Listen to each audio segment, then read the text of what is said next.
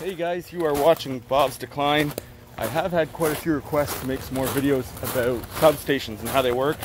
So what we're going to do here today, I'm going to give you a real quick rundown of how a substation works.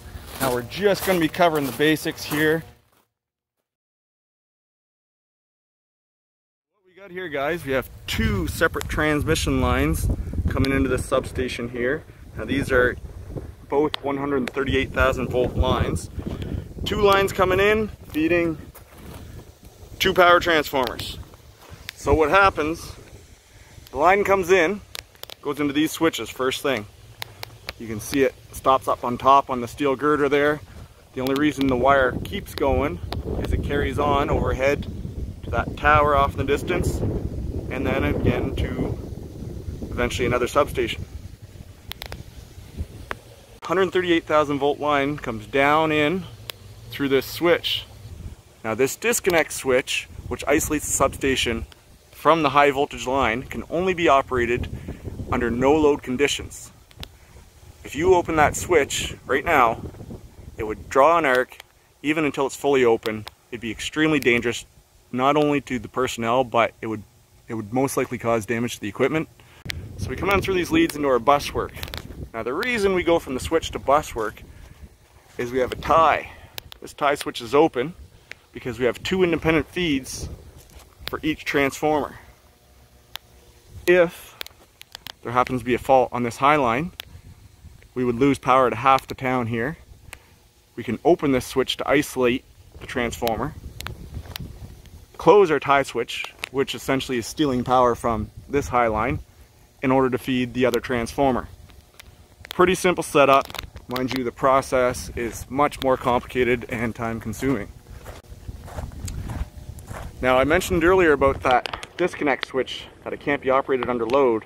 So how do we shed the load in order to operate that switch? So to drop the load, we have a second disconnect switch. This one is actually called a circuit breaker. Now there's two switching devices on this breaker. This one here is your visual switch, which opens much the same as these other guys here. But we have this second insulator here, which is actually a hollow tube filled with sulfur hexafluoride gas, SF6 gas. Now the reason it's filled with that gas is it's an extremely heavy gas. It's much more dense than oxygen or nitrogen. So as the device disconnects inside that tube, the arc will begin to form. The heavy air inside there will actually snuff out the arc. And then the blade opens to give us a visual disconnect, showing us that this has actually disconnected itself from the line.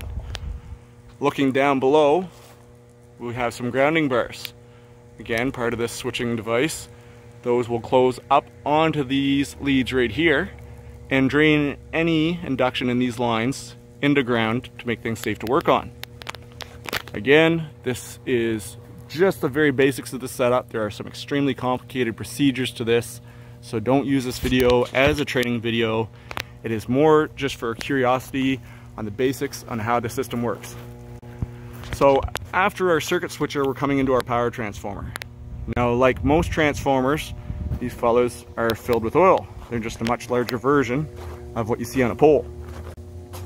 Now, much like a car, the oil is used for cooling. As the transformer gets more and more loaded, it will heat up, and the oil, which travels through these radiators, is cooled off. We also have an expansion tank up here, a conservator tank. What you see right here are lightning arresters. They are an actual physical path from the high voltage line to ground. Basically, when the voltage gets too high, this allows it to bleed out in the ground.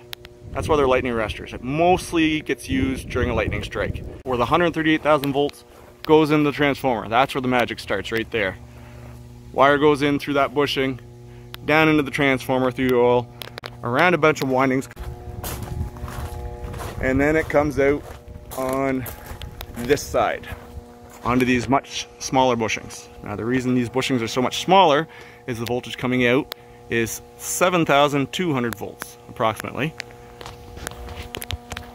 We come out of the transformer much the same way as it went in, and it disconnects.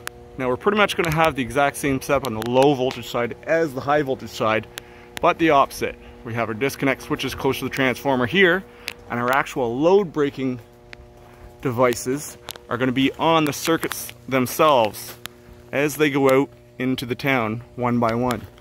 This particular substation has 6 separate circuits. Now you'll see the wires go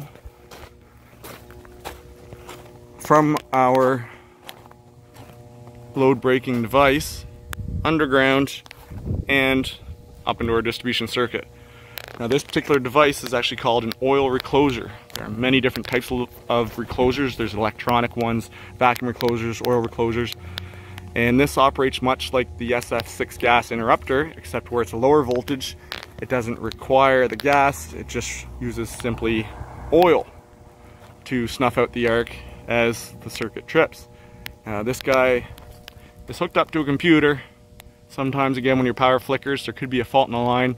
Let's say right now a bird lands on that steel, pecks his beak into high voltage. The surge in current will actually trip out power in this device, and the electronics will allow it to reclose to turn power back on immediately. However, if the fault current is too high, or if it remains a fault, this device will lock the power out until a lineman comes out on site to investigate further. Alright guys, that wraps up another one of my videos. Hopefully you learned a little something today about substations. Now, I know we only scratched the surface, pretty much just covering how the power comes in and how it goes out. If you are a lineman or aspiring to be a lineman, don't forget my videos are to be used as a guideline only. Always adhere to your company's policies and procedures. Don't forget to subscribe. We'll see you next time.